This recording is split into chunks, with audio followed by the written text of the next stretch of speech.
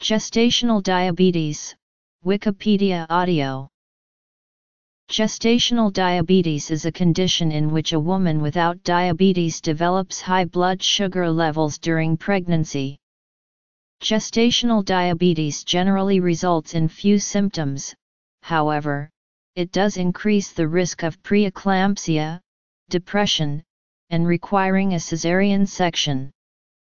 Babies born to mothers with poorly treated gestational diabetes are at increased risk of being too large, having low blood sugar after birth, and jaundice. If untreated, it can also result in a stillbirth. Long-term, children are at higher risk of being overweight and developing type 2 diabetes. Gestational diabetes is caused by not enough insulin in the setting of insulin resistance. Risk factors include being overweight, previously having gestational diabetes, a family history of type 2 diabetes, and having polycystic ovarian syndrome. Diagnosis is by blood tests.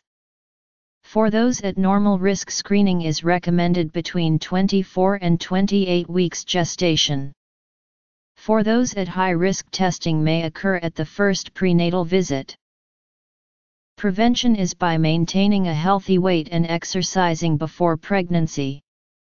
Gestational diabetes is treated with a diabetic diet, exercise, and possibly insulin injections. Most women are able to manage their blood sugar with a diet and exercise. Blood sugar testing among those who are affected is often recommended 4 times a day.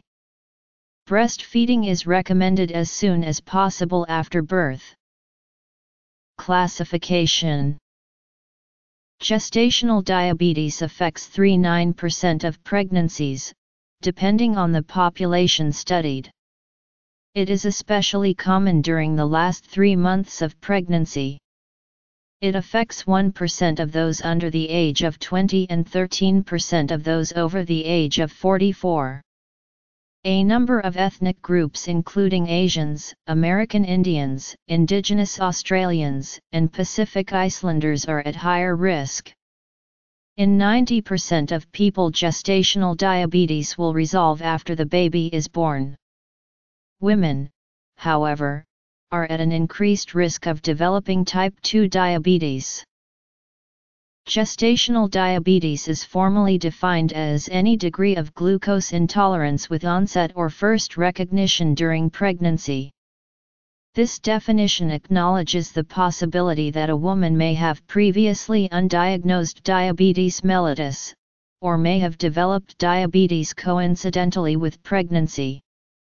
Whether symptoms subside after pregnancy is also irrelevant to the diagnosis. A woman is diagnosed with gestational diabetes when glucose intolerance continues beyond 24 to 28 weeks of gestation. Type A1, abnormal oral glucose tolerance test, but normal blood glucose levels during fasting and 2 hours after meals. Diet modification is sufficient to control glucose levels. Type A2, abnormal OGTT compounded by abnormal glucose levels during fasting and/or after meals. Additional therapy with insulin or other medications is required. The White classification, named after Priscilla White, who pioneered research on the effect of diabetes types on perinatal outcome, is widely used to assess maternal and fetal risk. It distinguishes between gestational diabetes and pregestational diabetes. These two groups are further subdivided according to their associated risks and management. The two subtypes of gestational diabetes under this classification system are: diabetes, which existed prior to pregnancy, is also split up into several subtypes under this system. An early age of onset or long-standing disease comes with greater risks, hence the first 3 subtypes. 2 other sets of criteria are available for diagnosis of gestational diabetes, both based on blood sugar levels. Type B, onset at age 20 or older and duration of less than 10 years, type C, onset at age 10-19 or duration of 10-19 years, type D, onset before age 10 or duration greater than 20 years, type E, overt diabetes mellitus with calcified pelvic vessels, type F, diabetic nephropathy, type R, proliferative retinopathy, type RF, retinopathy and nephropathy, type H, ischemic heart disease, type T, prior kidney transplant. Criteria for diagnosis of gestational diabetes, using the 100-gram glucose tolerance test, according to Carpenter and Kiston. Criteria for diagnosis of gestational diabetes according to National Diabetes Data Group. Fasting 95 mg/dl, 1 hour 180 mg/dl, 2 hours 155 mg/dl, 3 hours 140 mg/dl. Risk factors. Classical risk factors for developing gestational diabetes are. In addition to this, statistics show a double risk of GDM in smokers. Polycystic ovarian syndrome is also a risk factor, although relevant evidence remains controversial. Some studies have looked at more controversial potential risk factors, such as short stature. About 40–60% of women with GDM have no demonstrable risk factor. For this reason many advocate to screen all women. Typically, women with GDM exhibit no symptoms, but some women may demonstrate increased thirst, increased urination, fatigue, nausea and vomiting, bladder infection, yeast infections and blurred vision. The precise mechanisms underlying gestational diabetes remain unknown. The hallmark of GDM is increased insulin resistance. Pregnancy hormones and other factors are thought to interfere with the action of insulin as it binds to the insulin receptor. The interference probably occurs at the level of the cell signaling pathway beyond the insulin receptor. Since insulin promotes the entry of glucose into most cells, insulin resistance prevents glucose from entering the cells properly. As a result, glucose remains in the bloodstream, where glucose levels rise. More insulin is needed to overcome this resistance.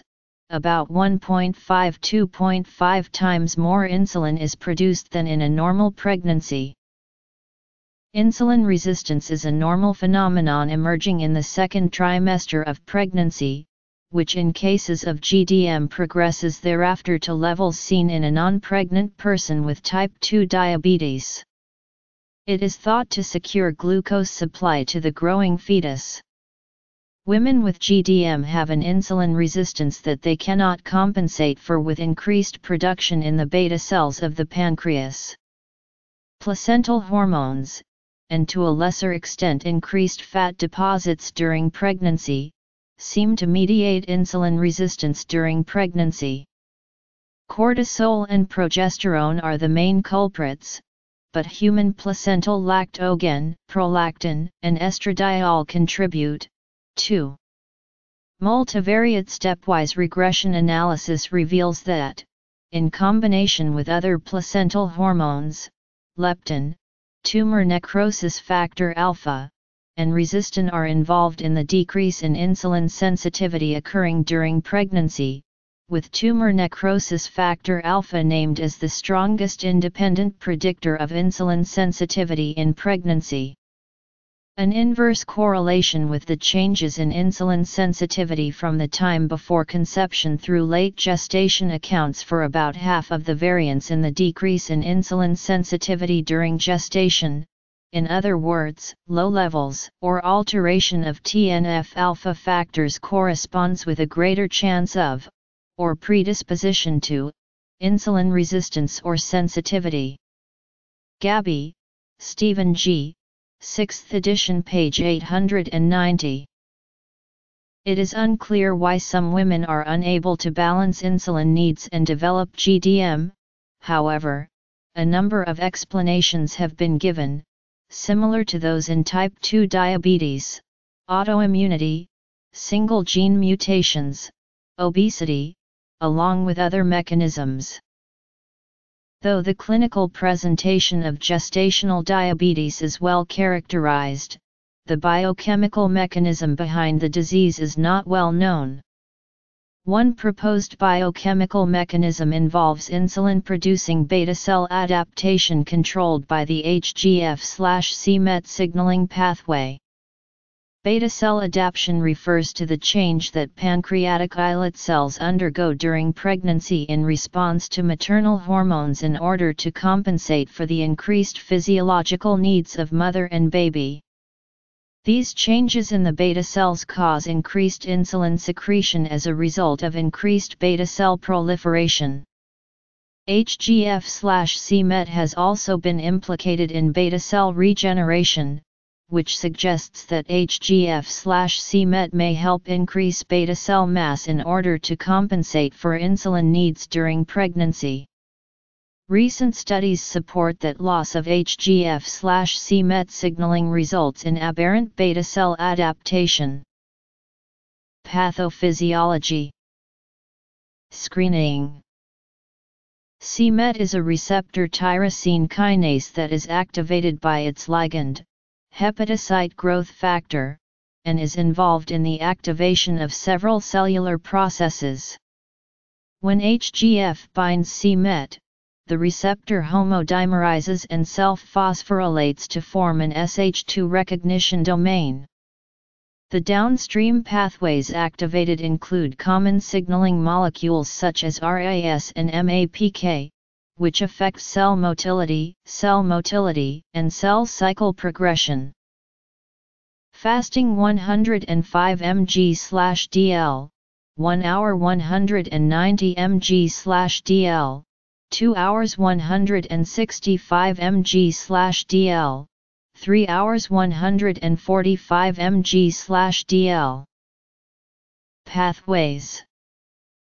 Non-challenge blood glucose tests. Screening glucose challenge test. Oral glucose tolerance test. Urinary glucose testing. Studies have shown that HGF is an important signaling molecule in stress-related situations where more insulin is needed. Pregnancy causes increased insulin resistance and so a higher insulin demand. The beta cells must compensate for this by either increasing insulin production or proliferating. If neither of the processes occur, then markers for gestational diabetes are observed. It has been observed that pregnancy increases HGF levels, showing a correlation that suggests a connection between the signaling pathway and increased insulin needs. In fact, when no signaling is present, gestational diabetes is more likely to occur. Polycystic ovary syndrome, a previous diagnosis of gestational diabetes or prediabetes, impaired glucose tolerance, or impaired fasting glycemia, a family history revealing a first-degree relative with type 2 diabetes, maternal age. A woman's risk factor increases as she gets older, ethnicity, being overweight, obese, or severely obese increases the risk by a factor 2.1, 3.6 and 8.6, respectively. A previous pregnancy which resulted in a child with a macrosomia, previous poor obstetric history. Other genetic risk factors. There are at least 10 genes where certain polymorphism are associated with an increased risk of gestational diabetes, most notably TCF7L2. The exact mechanism of HGF/c-Met regulated beta cell adaptation is not yet known, but there are several hypotheses about how the signaling molecules contribute to insulin levels during pregnancy. c-Met may interact with FOXM1, a molecule important in the cell cycle, as FOXM1 levels decrease when c-Met is not present. Additionally, c-Met may interact with P27 as the protein levels increase with c-Met is not present. Another hypothesis says that c-Met may control beta cell apoptosis because a lack of c-Met causes increases cell death, but the signaling mechanisms have not been elucidated. Fasting blood glucose level greater than or equal to 95 mg/dl, 1 hour blood glucose level greater than or equal to 180 mg/dl, 2 hour blood glucose level greater than or equal to 155 mg/dl, 3 hour blood glucose level greater than or equal to 140 mg/dl. Although the mechanism of HGF/c-Met control of gestational diabetes is not yet well understood, there is a strong correlation between the signaling pathway and the inability to produce an adequate amount of insulin during pregnancy, and thus it may be the target for future diabetic therapies. Fasting capillary blood glucose levels. Prevention. Because glucose travels across the placenta, which is located in the syncytiotrophoblast on both the microvillus and basal membranes, these membranes may be the rate-limiting step in placental glucose transport. There is a 2 to 3-fold increase in the expression of syncytiotrophoblast glucose transporters with advancing gestation. Finally, the role of GLUT3/GLUT4 transport remains speculative. If the untreated gestational diabetes fetus is exposed to consistently higher glucose levels, this leads to increased fetal levels of insulin. The growth-stimulating effects of insulin can lead to excessive growth in a large body. After birth, the high glucose environment disappears, leaving these newborns with ongoing high insulin production and susceptibility to low blood glucose levels. A number of screening and diagnostic tests have been used to look for high levels of glucose in plasma or serum in defined circumstances. One method is a stepwise approach where a suspicious result on a screening test is followed by diagnostic test. Alternatively, a more involved diagnostic test can be used directly at the first prenatal visit for a woman with a high-risk pregnancy. Non-challenge blood glucose tests involve measuring glucose levels in blood samples without challenging the subject with glucose solutions. A blood glucose level is determined when fasting, 2 hours after a meal, or simply at any random time. In contrast, challenge tests involve drinking a glucose solution and measuring glucose concentration thereafter in the blood. In diabetes, they tend to remain high. The glucose solution has a very sweet taste which some women find unpleasant. Sometimes, therefore, artificial flavors are added. Some women may experience nausea during the test, and more so with higher glucose levels. More research is needed to find the most effective way of screening for gestational diabetes. Routine screening of women with a glucose challenge test appears to find more women with gestational diabetes than only screening women with risk factors. It is not clear how these screening tests affect the rest of the pregnancy. Future research should include how the method of screening impacts the mother and baby. Opinions differ about optimal screening and diagnostic measures, in part due to differences in population risks, cost-effectiveness considerations, and lack of an evidence base to support large national screening programs. The most elaborate regimen entails a random blood glucose test during a booking visit, a screening glucose challenge test around 24-28 weeks gestation, followed by an OGTT if the tests are outside normal limits. If there is a high suspicion, a woman may be tested earlier. In the United States, most obstetricians prefer universal screening with a screening glucose challenge test. In the United Kingdom, obstetric units often rely on risk factors in a random blood glucose test. The American Diabetes Association and the Society of Obstetricians and Gynecologists of Canada recommend routine screening unless the woman is low risk. The Canadian Diabetes Association and the American College of Obstetricians and Gynecologists recommend universal screening. The U.S. Preventive Services Task Force found there is insufficient evidence to recommend for or against routine screening. Some pregnant women and care providers choose to forego routine screening due to the absence of risk factors. However, this is not advised due to the large proportion of women who develop gestational diabetes despite having no risk factors present and the dangers to the mother and baby if gestational diabetes remains untreated. Management. When a plasma glucose level is found to be higher than 126 mg/dl after fasting, or over 200 mg/dl on any occasion, and if this is confirmed on a subsequent day, the diagnosis of GDM is made, and no further testing is required. These tests are typically performed at the first antenatal visit. They are simple to administer and inexpensive, but have a lower test performance compared to the other tests, with moderate sensitivity, low specificity, and high false positive rates. The screening glucose challenge test is performed between 24–28 weeks, and can be seen as a simplified version of the oral glucose tolerance test. No previous fasting is required for this screening test, in contrast to the OGTT.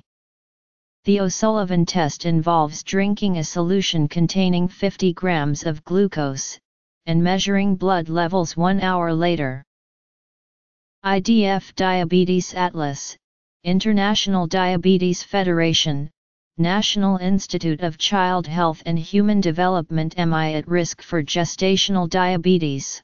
National Institute of Child Health and Human Development Managing Gestational Diabetes, A Patient's Guide to a Healthy Pregnancy, Gestational Diabetes Resource Guide. American Diabetes Association, diabetes.co.uk, Gestational Diabetes. Lifestyle. If the cutoff point is set at 140 mg/dl, 80% of women with GDM will be detected.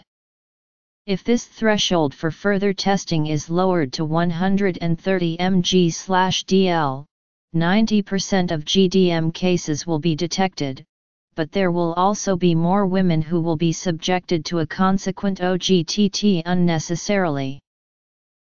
A standardized oral glucose tolerance test should be done in the morning after an overnight fast of between 8 and 14 hours. During the 3 previous days, the subject must have an unrestricted diet and unlimited physical activity. The subject should remain seated during the test and should not smoke throughout the test. Medication. Prognosis. Complications. The test involves drinking a solution containing a certain amount of glucose, usually 75 grams or 100 grams, and drawing blood to measure glucose levels at the start and on set time intervals thereafter.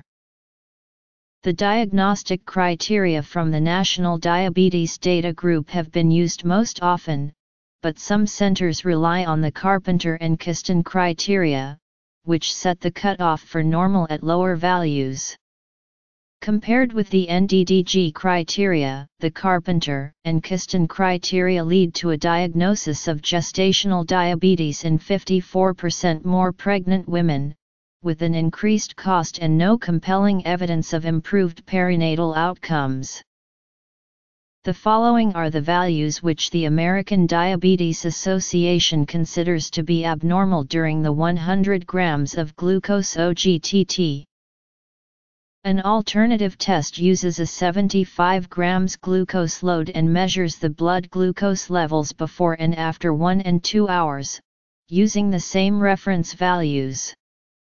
This test will identify fewer women who are at risk, and there is only a weak concordance between this test and a 3-hour 100 grams test. The glucose values used to detect gestational diabetes were first determined by O'Sullivan and Mahan in a retrospective cohort study designed to detect risk of developing type 2 diabetes in the future. The values were set using whole blood and required 2 values reaching or exceeding the value to be positive. Subsequent information led to alterations in O'Sullivan's criteria. When methods for blood glucose determination changed from the use of whole blood to venous plasma samples, the criteria for GDM were also changed. Women with GDM may have high glucose levels in their urine. Although dipstick testing is widely practiced, it performs poorly, and discontinuing routine dipstick testing has not been shown to cause underdiagnosis where universal screening is performed. Increased glomerular filtration rates during pregnancy contribute to some 50% of women having glucose in their urine on dipstick tests at some point during their pregnancy. The sensitivity of glucosuria for GDM in the first 2 trimesters is only around 10% and the positive predictive value is around 20%. A 2015 review found that when done during pregnancy, moderate physical exercise is effective for the prevention of gestational diabetes. A 2014 review, however, did not find a significant effect. Theoretically, smoking cessation may decrease the risk of gestational diabetes among smokers. Treatment of GDM with diet and insulin reduces health problems mother and child. Treatment of GDM is also accompanied by more inductions of labor.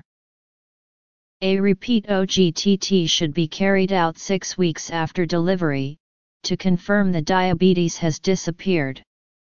Afterwards, regular screening for type 2 diabetes is advised. If a diabetic diet or GI diet, exercise, and oral medication are inadequate to control glucose levels, insulin therapy may become necessary. The development of macrosomia can be evaluated during pregnancy by using sonography. Women who use insulin, with a history of stillbirth, or with hypertension are managed like women with overt diabetes. Counseling before pregnancy and multidisciplinary management are important for good pregnancy outcomes. Most women can manage their GDM with dietary changes and exercise. Self-monitoring of blood glucose levels can guide therapy. Some women will need anti-diabetic drugs, most commonly insulin therapy. Any diet needs to provide sufficient calories for pregnancy, typically 2,000–2,500 kilocalories with the exclusion of simple carbohydrates. The main goal of dietary modifications is to avoid peaks in blood sugar levels. This can be done by spreading carbohydrate intake over meals and snacks throughout the day, and using slow-release carbohydrate sources known as the GI diet. Since insulin resistance is highest in mornings, breakfast carbohydrates need to be restricted more. Ingesting more fiber in foods with whole grains, or fruit and vegetables can also reduce the risk of gestational diabetes. Regular moderately intense physical exercise is advised, although there is no consensus on the specific structure of exercise programs for GDM. Self-monitoring can be accomplished using a handheld capillary glucose dosage system. Compliance with these glucometer systems can be low. Target ranges advised by the Australasian Diabetes in Pregnancy Society are as follows. Regular blood samples can be used to determine HbA1c levels, which give an idea of glucose control over a longer time period. Research suggests a possible benefit of breastfeeding to reduce the risk of diabetes and related risks for both mother and child. If monitoring reveals failing control of glucose levels with these measures, or if there is evidence of complications like excessive fetal growth, treatment with insulin might be necessary. This is most commonly fast-acting insulin given just before eating to blunt glucose rises after meals. Care needs to be taken to avoid low blood sugar levels due to excessive insulin. Insulin therapy can be normal or very tight. More injections can result in better control but requires more effort, and there is no consensus that it has large benefits. A 2016 Cochrane review concluded that quality evidence is not yet available to determine the best blood sugar range for improving health for pregnant women with GDM and their babies. There is some evidence that certain medications by mouth might be safe in pregnancy, or at least, are less dangerous to the developing fetus than poorly controlled diabetes. The medication metformin is better than glyburide. If blood glucose cannot be adequately controlled with a single agent, the combination of metformin and insulin may be better than insulin alone. Another review found good short-term safety for both the mother and baby with metformin but unclear long-term safety. People may prefer metformin by mouth to insulin injections. Treatment of polycystic ovarian syndrome with metformin during pregnancy has been noted to decrease GDM levels. Almost half of the women did not reach sufficient control with metformin alone and needed supplemental therapy with insulin.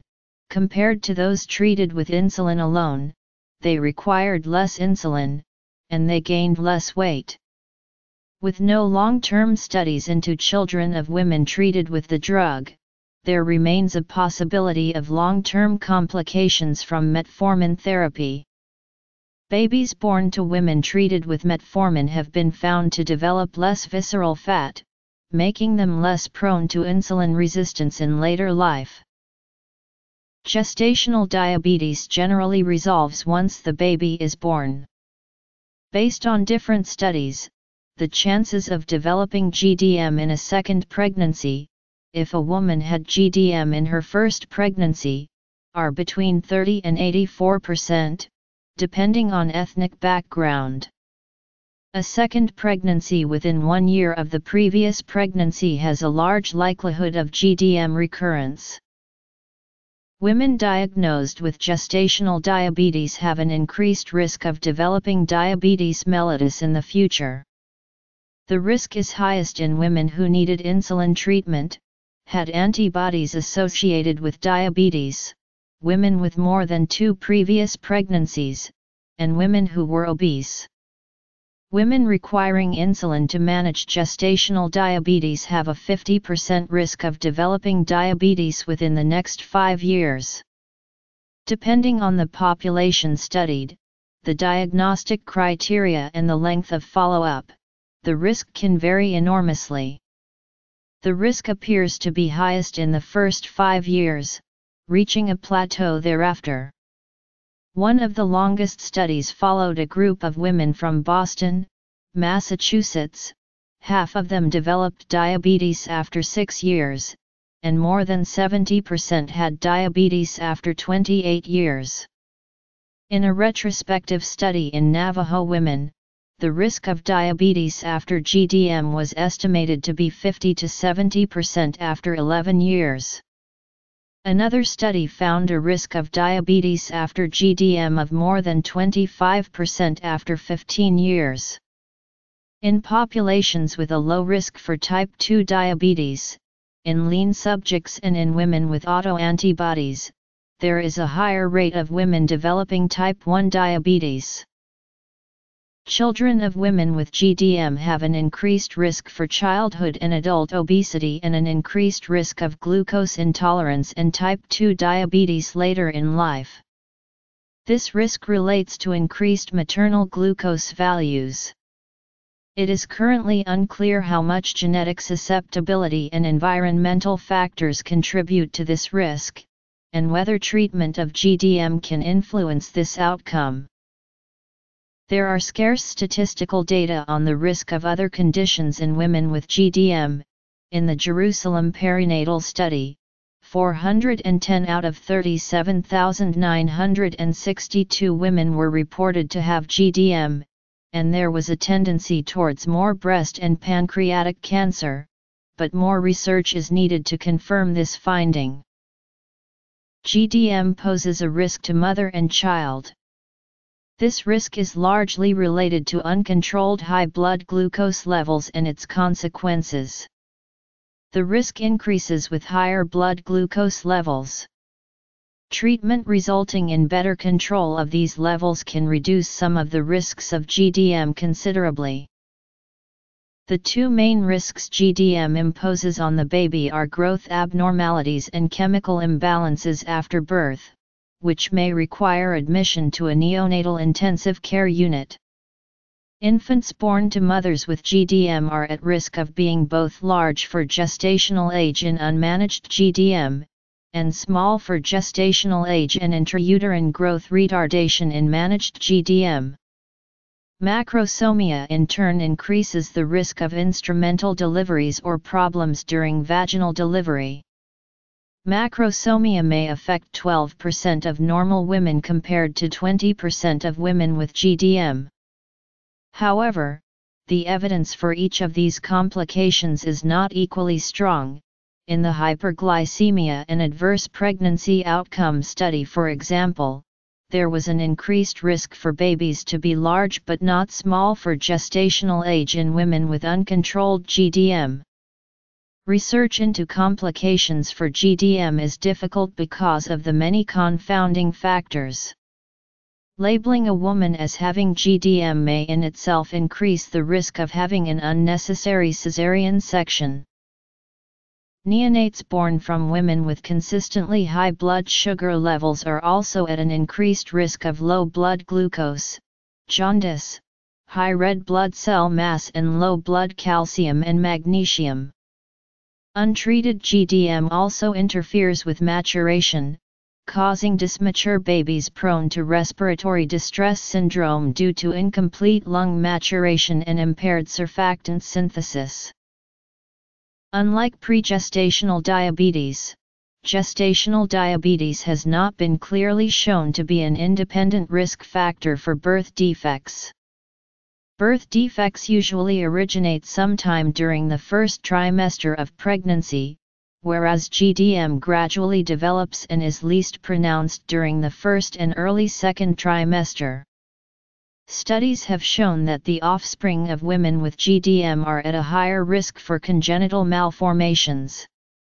A large case control study found that gestational diabetes was linked with a limited group of birth defects, and that this association was generally limited to women with a higher body mass index.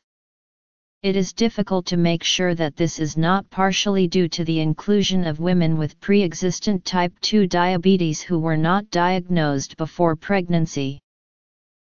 Because of conflicting studies, it is unclear at the moment whether women with GDM have a higher risk of preeclampsia. In the HAPO study, the risk of preeclampsia was between 13% and 37% higher, although not all possible confounding factors were corrected. Gestational diabetes affects 3–10% of pregnancies, depending on the population studied. Epidemiology.